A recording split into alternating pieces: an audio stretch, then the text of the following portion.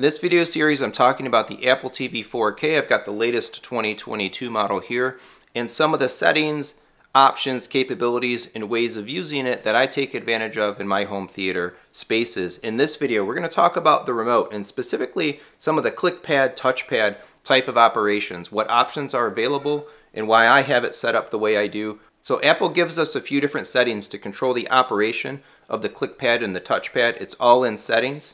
So if you go to Settings, Remotes and Devices, we have a section up here on the top for Remote, which is specifically the Apple TV included remote.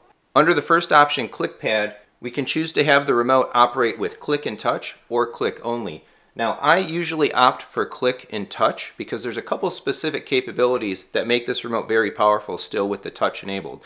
But I will say that it can get a little kludgy sometimes to click in the ring versus sometimes having your thumb also hit the touchpad surface, and that can be a little bit frustrating, a little bit annoying.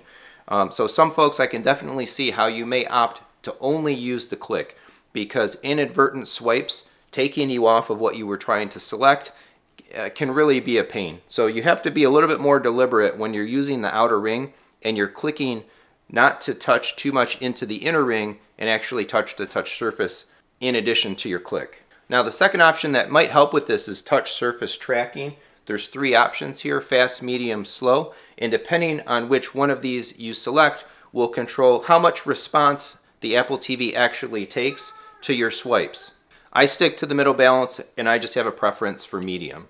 Another option that I always change as well from the default state of my Apple TV when I get a new one is the TV button. That's the button here. We have a menu back button. They used to call this menu. Now it's really being more of a back function. And then this is the TV button, also called a home button. But we can have that button take us either to the home screen or to the Apple TV app.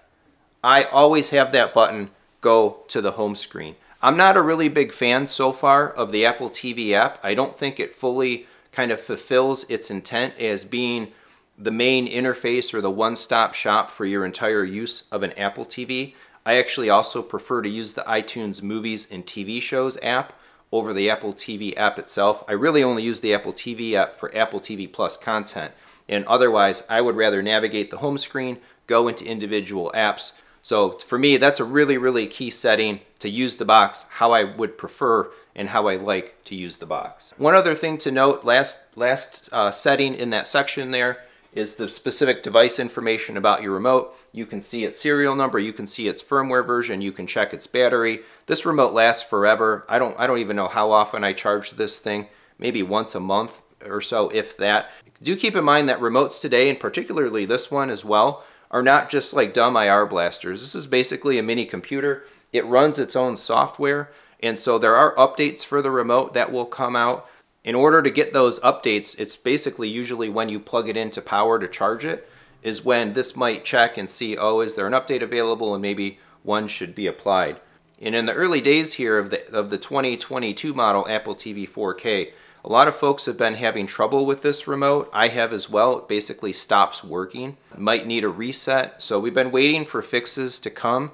In the meantime, I do have another video on the channel that talks about both how to reset the remote and how to unpair it and repair it with your Apple TV. I think a lot of folks have found that video useful to get around the unresponsive state that this remote can get into lately. So just to cover quick, kind of like why I like the touch feature, it does let us get places or certain places around the interface in the UI a little better. Being able to swipe, you know, it's not always the most precise to always land where you want, which is a reason why I use the grid keyboard. I talked about that in a prior video. But to me, one of the most useful things when it comes to keeping the swipe capability enabled, the touch capability enabled, has to do with scrubbing in video.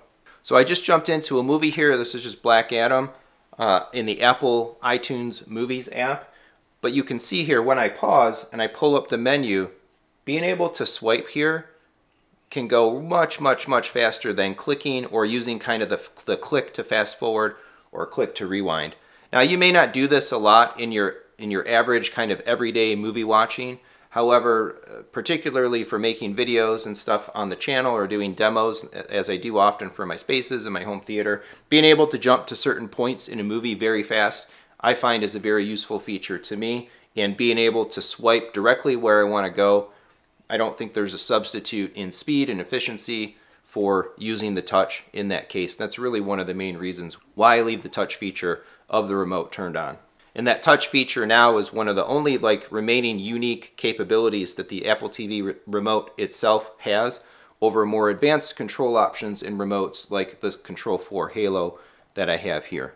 So there you go, some thoughts, recommendations, and preferences on how I use and configure the Siri remote for the Apple TV 4K. Let me know how you feel about this remote control. I know the last remote, the last generation remote, the black one with the real touchpad, that one was very polarizing. I don't think that one was really great. I actually recommended the Apple TV to a few family members in that generation, and they've really struggled and in some cases gave up entirely on using the Apple TV because of the former black remote. I think though this one was a solid improvement. We've had basically now the same remote for 2 models of the Apple TV. I think it's working. I think it's really awesome. But let me know what you think. Do you like it? Do you use it? Do you choose not to use it? What do you use instead when it comes to controlling and operating your Apple TV? Thanks so much for watching. Look down in the description for some ways to support the channel. Check out some of the other videos in this series. I'm blowing out all kinds of my preferences, settings, and capabilities and so on with regards to Apple TV. And otherwise, please do all of that regular YouTube stuff, like, subscribe, hit the bell for notifications, share the video, leave some comments. Thanks for watching, and come on back for more home theater discussion and fun.